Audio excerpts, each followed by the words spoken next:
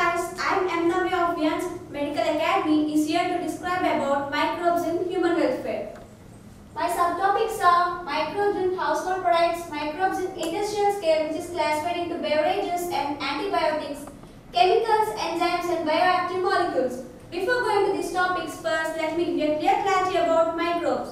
The branch of science which deals with study of different microorganisms is called microbiology. Do you know who is the father of microbiology? Louis Pasteur is the father of microbiology. Beside macroscopic plants and animals, microbes are major components of life on Earth. They are omnipresent. Not all microbes are pathogenic, but many are useful to man in various ways. Microbes in bacteria are rod-shaped and spherical shaped. This rod-shaped bacteria possess flagella. Microbes in virus are bacteriophage and adenovirus. Adenovirus causes respiratory infections. Microbes in household products. We use many microbes and microbially derived products almost every day. The most common example is production of curd from milk. Microorganisms such as lactobacillus and others commonly called as lactic acid bacteria, which is grown in milk, is used to convert into curd. It improves its nutritional quality by increasing vitamin B12.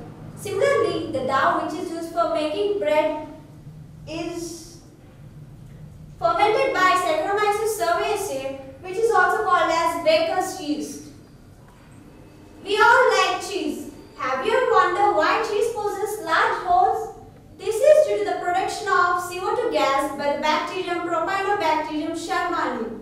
Industries. We use many microbes to synthesize various products. This requires growing microbes in large vessels called fermenters. Microbes in beverages are Saccharomyces cerevisiae, the yeast, which is used to produce many beverages like wine, beer, whiskey, brandy and rum. Whiskey, brandy and rum is produced with distillation, while wine, beer is produced without distillation. The same with Saccharomyces cerevisiae is used to ferment malted cereals and fruit juices which produce ethanol. It is also used to produce bread, which is also called as brewer's yeast. Next, antibiotics. The chemical substance which is produced by different microorganisms which kills disease-causing microbes is called antibiotics. Anti is a Greek word which means against, and bio means life, which means against life. Today, we cannot imagine our world without the word antibiotic.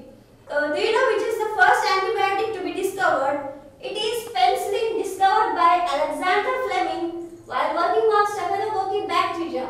Much later, Ernst and Howard Florey used this antibiotic to treat American soldiers who are wounded in World War II. They won Nobel Prize in 1945. Next, coming to a very important topic, chemicals, enzymes and bioactive molecules. Aspergillus niger is a fungus of citric acid. Estobacter st is a bacterium of acetic acid. Clostridium botulicum is a bacterium of butyric acid. Lactobacillus is a bacterium of lactic acid. Lipases are used to remove oily stains. We all have noticed that bottled juices which are brought from market are clearer as compared to that made at home. This is due to bottled juices are clarified by pectinases and proteases. Streptokinase is produced by Streptococcus bacterium which is used as clot buster. It removes clots from blood vessels of patients. Cyclosporin A is produced by Trichoderma polysporum, is a fungus used as immunosuppressive agent in organ transplant patients. Next, coming to another bioactive molecule, statins, is produced by yeast Monoscus purpureus, which is blood cholesterol lowering agent. So I conclude this by conveying that microbes play a very important role in human welfare of society. Viyans Medical Academy wishes you very good luck for NEET 2020.